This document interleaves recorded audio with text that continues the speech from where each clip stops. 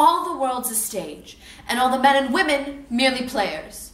They have their exits and their entrances, and one man in his time plays many parts, his acts being 7 ages.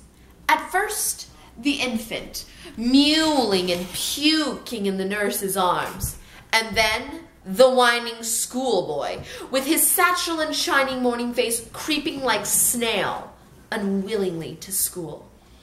And then the lover, sighing like furnace, a woeful ballad made to his mistress's eyebrow. Then a soldier, full of strange oaths and bearded like the pard, jealous in honor, sudden and quick in quarrel, seeking the bubble reputation even in the cannon's mouth.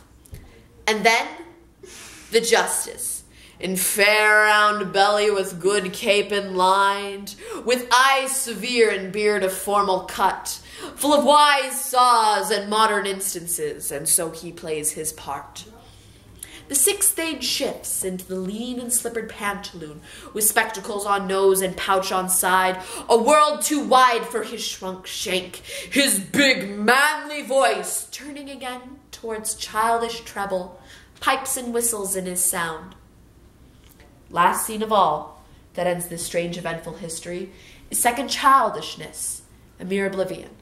Sans teeth, sans eyes, sans taste, sans everything.